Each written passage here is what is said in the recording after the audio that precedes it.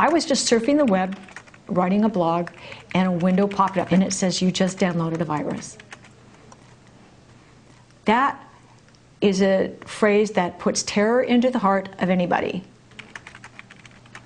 These people created a program that tell you you have a virus, which is a lie, so that you will download something. You run a scan so they have an access into your computer, and then charging you for the download for what they're purporting is actually a fix, which it isn't. It's actually going in and screwing up your computer even worse. So you get royally screwed on this one. You get to pay for getting your computer really messed up.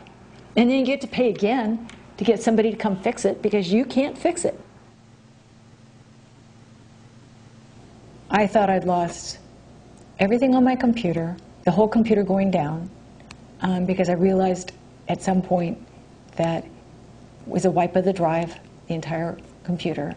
And I thought I'd lost everything on my external hard drive, which was going to compromise my blog entirely. I lost photos, videos, parts of stories, so much stuff. I fell for this because it was so generic looking. It didn't have a lot of bells and whistles that made me think it was really odd. I just panicked, and that's the wrong reaction to have. You need to stay calm, because the more you panic, the worse it's going to get. Staying calm is important. I'm trying to learn how to do that. Not always easy.